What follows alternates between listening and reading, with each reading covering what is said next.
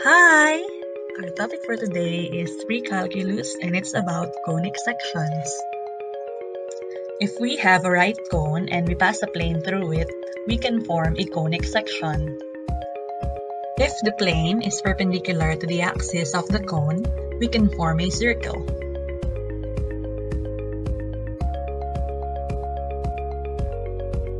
If the plane is slightly tilted, the result will be an ellipse.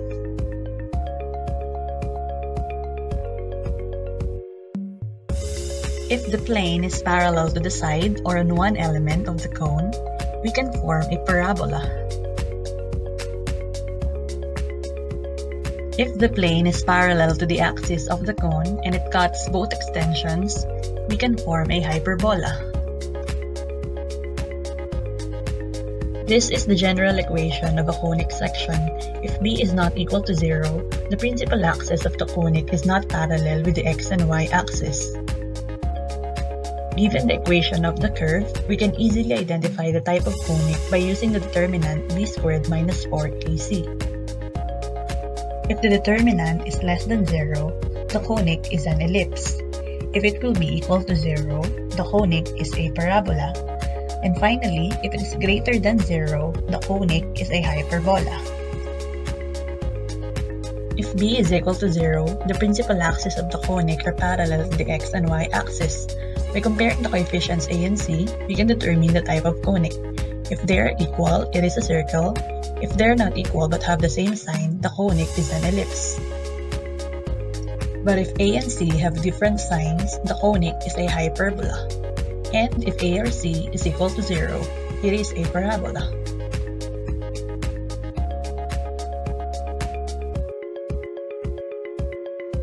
Let us now apply what we've learned by identifying the type of conic defined by the following equations.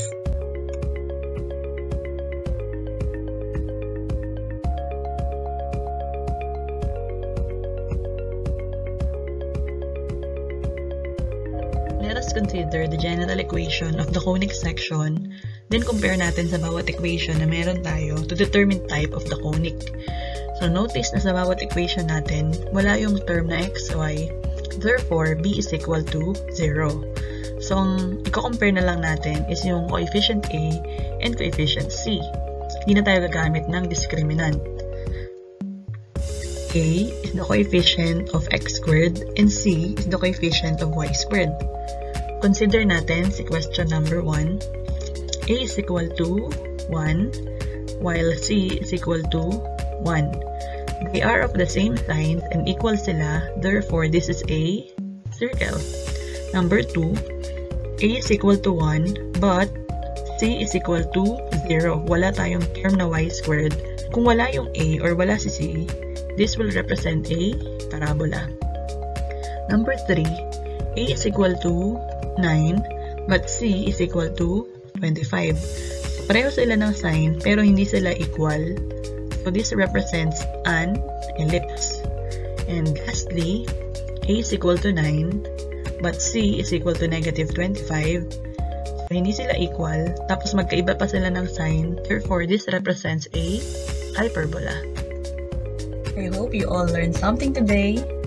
Paalam! Galingan lagi at huwag kakalimutang mag-like and subscribe sa Math 101.